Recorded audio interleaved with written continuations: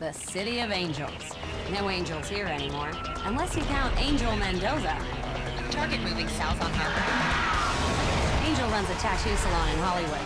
He's a recon mutant with 6 hands. Angel gave me this. X1 Alpha, you got yourself a code 7. This is the LAPD. Nice work, Whoopi. Now where was I? Oh yeah, Big LA. Mutants, gangsters, chem lords, whacked out cyborgs, high-tech, this and that. We got it. Remember, kid, serve, protect, survive. X1 Alpha, 2 alone in progress. 14 officers down, need assistance. Code 77. This is the LAPD. Put down your... Thank you for your support. X1 Alpha. Hello everyone, and welcome to Let's Play Future Cop LAPD, the spiritual sequel to the Jungle and Desert Strike games. Once was known as Future Strike and then got retooled with a police theme. No one knows why. Anyway, let's begin the single player mode. This is X1 Alpha, LAPD's best weapon in the war against crime. The crime lord's edge and firepower is over. Now you've got the weapons to serve, protect, and survive. X1 Alpha can go almost anywhere. When precise movement is required, use the action button. When you're under fire, your best friend is the Jink.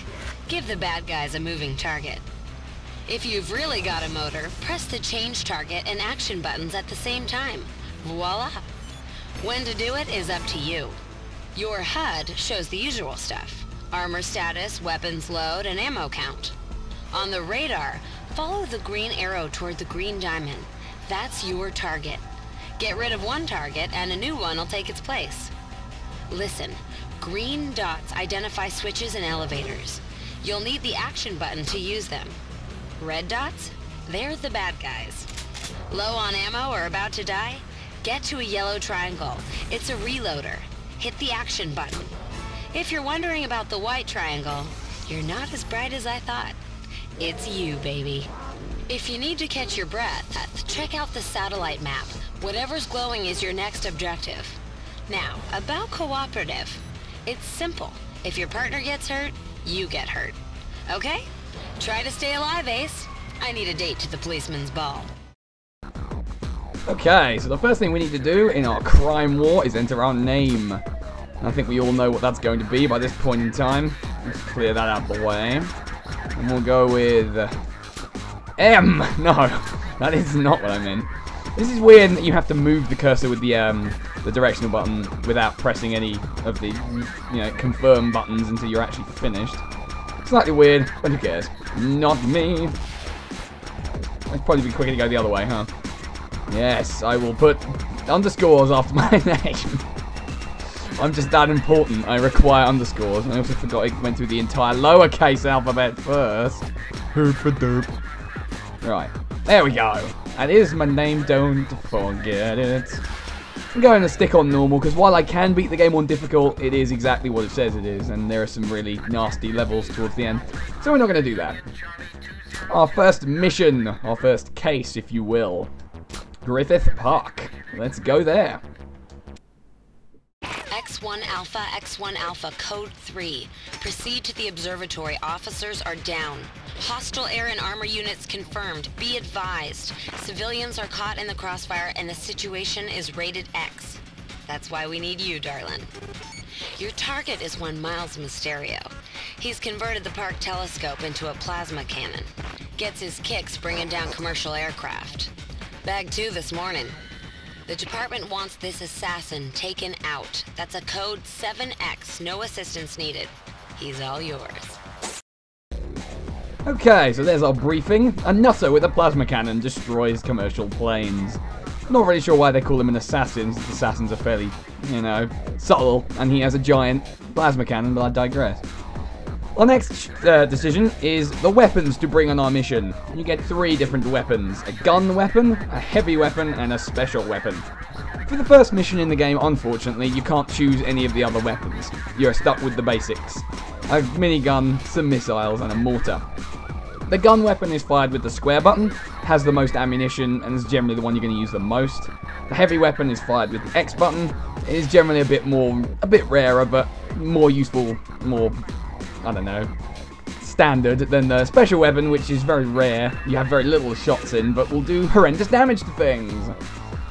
So let's get started with the weapons we are forced to take.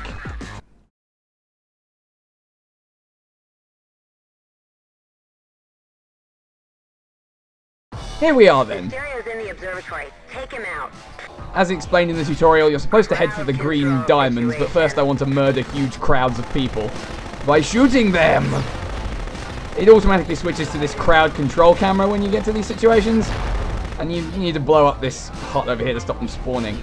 Anyway, I'm going to leave this area because there's nothing to gain here. Well, except for murdering. You dare betray the law. It will destroy you with giant robots. Anyway, towards the green diamond then. And our first target, the green diamond here, is a giant turret blocking the entryway to the observatory. Proceed to the west and head for that gate. That's your way in. As she says, there's a gate. LAPD, ineffectual as always, I presume. You presume wrong. The gun is in your way. Take it out. Okay, here's the gun she's talking about, a giant red turret. You can pretty much just strafe around it and one mortar will take it out. Just like that. Constantly spawning dudes. Let's murderize them. Let's turn them into the paste of tomorrow. There are a lot of enemies just straight off the bat that try to destroy you, but they can't do huge amounts of damage to you, so you can get away with sort of bumbling about a bit as you try and get your to hang of it. To grips with it. That's what I'm going for. You're a turret. You need to stop existing. Anyway, let's get the gate out of the way. Again, a mortar should do it pretty quickly. Intruder alert. Now, you'll notice we auto acquire targets as we face them, like this. A little laser sight will come out and lock on. You have no real control over that, but you can change the target it's locked onto if it's locked onto the wrong thing. So say you wanted to change it to, I don't know, something that's shooting you rather than something that isn't. You hit the R1 button and it switches. Not that it will right now, but it can is the point. You know what, I'm going to destroy this because I feel vindictive. And let's make some progress of the forward variety. You've got a fairly free reign to explore the levels, as well as, you know, heading towards the objective it's telling you to. And it's a good idea because you're going to want to find power-ups. Such as this one. This is a gun power-up. Press the L1 button and you obtain it. Now, you get two different kinds of items, reloads and power-ups for each of your weapons. The reloads do what you'd expect and give you all your ammo back for that weapon. The power-ups, though, make the weapon better for a short amount of time. There's a flashing yellow ammo count above the normal ammo count. That's the amount of upgraded ammo you have left. These are plasma mines. You have to jump over them with the triangle button. Intruder alert. Just triangle allows you to jump in a thoroughly awkward fashion. It's not the most agile walker in the world. That's an elevator. Use the control box to activate it. No shit, Sherlock. I'd rather gun down some dudes with my powerful mini-gun. And you must press the action button again to activate the elevator to go up. There's another power-up up here. What is it, you might ask? That's a heavy weapon police reloader. Reloads your heavy weapon. I haven't used that many, but I'm going to take it anyway, because this is only the first stage, so it's not particularly demanding. Watch it. They've got air support. Now, you have to be careful when dropping from heights, as you will take fall damage if you drop from too far. Case in point, if you jump off that bridge just there. Now, I'm getting my ass handed to me right now. Take that. I have not played this game in quite a while. I will admit this. You have two options to get around the plasma mines here. I think you can jump over them, but that bridge gets in the way. Or you can do this. Change into the police hovercraft and then just drive over them. Because they're mines. They only affect the ground. Haha! You fool! Do not underestimate the law. You'll be brought in against your will. And police brutality will be exacted. This is the most useful power-up in the game because it restores your health to full. Subsequently, there are very few of them in the game. Now then, you can see there's this big generator blocking our progress. Gotta get past it. And this object over here, which we can target, will blow the shit out of it. One mortar should do it. No? Let's shoot it for a while then. The exit is clear. Move out. Explosions! There will be plenty of those as this game progresses, let me tell you. Now we're gonna wanna go this way. Alright, the gimmick here is that there are plasma barriers blocking our way into this area. 3 of them to be exact. There are 3 of these plasma generators that we need to blow up. Like that. Jesus. Find the other generators. There are 3 generators in all, and they're indicated by the green dots on the radar. We found one fairly easily, but the other 2 a little trickier to get to. Also, remember she told you about the sidestep button in the intro? Yeah, you're going to be using that one a lot. Because even in this first stage, a lot of shots come your way. Okay, here's our second generator. And a terrible camera angle to be shooting at it with. Secondary plasma gate down. 2 plasma generators are down. 1 more to go. As you can see, I demonstrated the Spare a minute to free some change target button there. We're now being instructed to rescue hostages. The way to do this is to blow this gate open. You're doing great, but don't underestimate Mysterio. Now, as you can see, there are blue dots on the radar now. Those represent the civilians. You can kill them, but you can't target them, so it's kind of hard. However, you can just walk into them, as you can with any on-foot infantry enemies you find. Because you're a giant robot mech, and they are squishy humans. Anyway, here's our next generator. Primary plasma gate down. Aerodrome security compromised. You drop the fence. Great going. I'm sticking around just to explain what this is. It's a little backup vehicle that's coming to rescue the civilians. We can just ignore it and let it get on with whatever it does, which is actually nothing all the while we're in the level. But one could assume. The hostages are safe. Good going, X1 Alpha. You're welcome. That there is a bloody remain of a poor enemy stood in our way. Quite why there are green bits in it, I'm not really sure. Anyway. Murdering! It will resume. And everything will explode, because I will fire missiles at it. Nice shot. Terrible attempt at a British accent there, darling. Anyway. A lot of stuff explodes in this game. If this wasn't already obvious to you. There is a power-up up there, but I can't remember how to get to it, so fuck it. I don't need no fucking power-ups. All I need is death. Death of my enemies. More mines. This time we are going to need to jump over them. Now, if you just press triangle when you're standing still, you sort of have a delayed jump that doesn't go anywhere near as far. Whereas if you run first and then jump, you go further and walk into a mine. Don't forget to do that. Very important that you do that.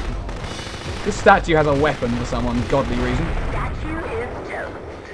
And behind it, we will find Heavy weapon police reloader. more rockets.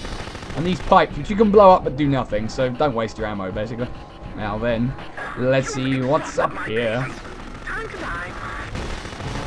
Yeah, 2 little turrets aren't going to stop me, buddy. I am the long arm of the law. Now down here is bugger all. I don't know why I pointed it out. This is the way we need to go now. Through this sort of canister tower thing. And through numerous enemies that dare stand in our path. Destroying that kind of necessary to get past the mines. Jump. Yes, mechs can jump. Whoever told you that they couldn't? Liars, that's who. We're about to come up on our first sub-boss. Once we've killed his little turrety friends. I don't want turrets for friends. And neither should you. Anyway, you can see the green diamond is over here, and we can't really reach it. Right there. I've got a little surprise for you. Well, Mysterio Enemy has incoming. Whoa, this is a big one. brought in a big enemy, represented by the giant red triangle on our radar. It's sort of a weird UFO thing, and it shoots occasional red lasers. Other than that, though, it's pretty fucking weak.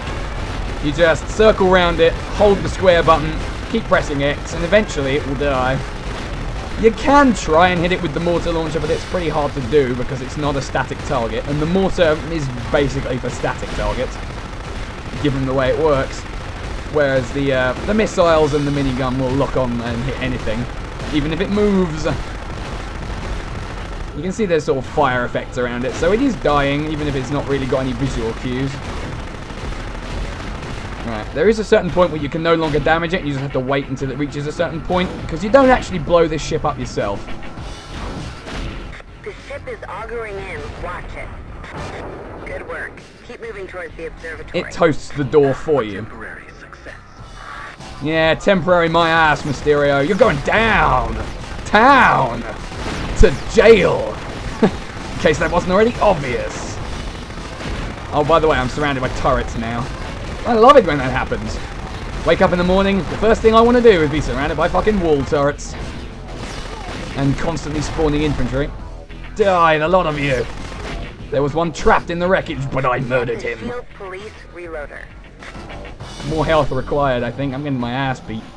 Now, once again, we have a series of plasma barriers. It's a red plasma fence. Find the deactivation switch. They're all color-coded, and again, there's 3 of them. The first one is red, so we need this red switch up here. Fairly easy to find. It's denoted by a flashing green dot instead of a static one. I don't know why, but that indicates that that's the switch you need. Also, there's some unfriendly graffiti on the wall there. No pigs! Pah! The Hornswogglers would disagree with your statement. Red gate down. Okay. You're going to want to use the lift to go back down, because dropping, I think, will damage you from that height. It's a little unfair, but it does kind of make some sense when you think about it. You are a giant, God knows how many tons, mech robot. Plummeting to the earth at a high velocity would probably smash you to pieces. And even if it didn't, it would turn you, the pilot, into mush. Constantly spawning infantry. Lovely. Get used to that, by the way. It happens in quite a few of the stages.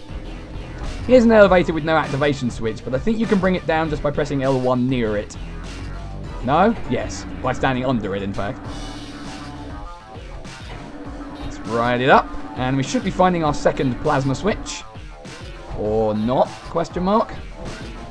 Ah, no, I remember. You get up here, and then you have to sort of awkwardly jump onto the roof. It's kind of tricky to do. You have to actually use the standing jump and not the running jump to make it up here. Reinforcements summoned. Ooh, I hate heights. You can grab a special weapon power-up, Special weapon power. which turns your mortar launcher into a sort of scatter launcher. Basically launches about 3 or 4 mortars instead of 1. It's horrendously powerful if it lands on target, and that's why you only get 12 of them. I'm not entirely sure where I am now. I think I must be through the red gate, because you go through each gate to be able to unlock the next one. I have a feeling that that elevator up just got the power up and no more. I will make ground pizza out of you. Okay, no, here we are. I'm just bumbling. Stop bumbling and enforce the law by blowing up a shed that spawns dudes. Which I don't seem to be able to lock onto, actually. But you can still hit it if you use the missiles, because they just go in a straight line if you're not locked onto anything. Anyway, here is our second plasma gate, the blue one. We need to find a blue switch. You can see there's a flashing dot over there on the map, so it's probably going to be that one. No, that's the green one. That comes later. Well, we're going to want the blue one then. The blue one.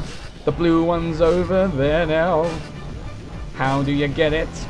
I must admit to not knowing. Not off the top of my head, anyway. Fumblage? What's that shooting me? Well, whatever it is, it dies now! Oh, hang on, this is a reloader I haven't used yet. Let's investigate what its contents are. Maybe they'll be awesome. Aha! A heavy weapon power-up. 18 specially upgraded missiles for us, and not for you. Holy shit, I really am bumbling. Okay, hang on, I've got an idea. Let's go back up here, because I'm pretty sure this is relevant to our situation. Come on. There you go. The camera's not great in this game. I mean, you can switch between a couple of different options as far as the camera angle goes, but I find this one's generally the best for most gameplay, because it's got a couple of compulsory ones for certain sections of level. Now, I think what we were meant to do was jump up here. Yeah, there you go. Blue switch. Blue gate failure detected. That's the boss in there. That's where we're going in a minute. But you want to carefully come down from here, because as I said before, fall damage. It will happen, and it will make a mess of you. I've just wasted one of my super upgraded missiles, too. Not too happy about that. But here's the blue gate. Now absent. We can walk through, and lo and behold, here's a turret. Blow that up. Here's the green switch. Green gate down. Total security failure. That's it. The last fence is down. I can't wait to meet you in person. No, me either. And the boss is right through here. The giant plasma cannon extraordinaire! And the wait is over. He's got a lot of air support just floating around. You can take it out. I forget if it respawns. It may do. The upgraded missile launches about 3 missiles, all of which home in on different targets. It's very handy for that. Anyway, the boss itself, the plasma cannon. You step up here, he'll start firing it at you. Here's the observatory X1 Alpha. Take him down. You can use these pillars as cover. I recommend you do it, because the plasma shots are pretty damaging. And here's where we're going to use our upgraded mortar to its fullest extent. Like these. You lived just long enough to regret that. Okay, the second cannon requires another scatter mortar. And a little more. Let me introduce you to my little friend. Let's just grab this before we move on. Don't want to take my chances, really. The final stage of the boss is this central plasma cannon, surrounded by shielding. And holy shit, that exploded. This new plasma shot has an area effect if it hits you, or anything else onto that. You want to just keep throwing the upgraded mortars at it. It'll eventually take the shields out. You can then use your normal weapons as well, and it becomes a bit of a formality. Area secured. Nice job. Such as that. Perimeter secure, Central, but no sign of Mysterio. Copy 1, Adam 5. No sign of Mysterio.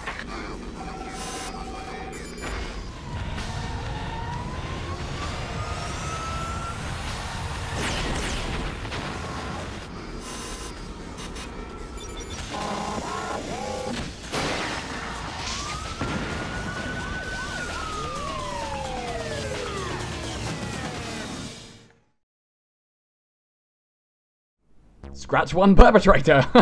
Not much of an arrest, but what can you do when he's trying to kill you? Let's save our game. Let's give it a meaningful name and not let the D-pad completely ruin it. If we could avoid that, that would be fantastic. Unfortunately for me, this D-pad has it in for me, as we all know by now.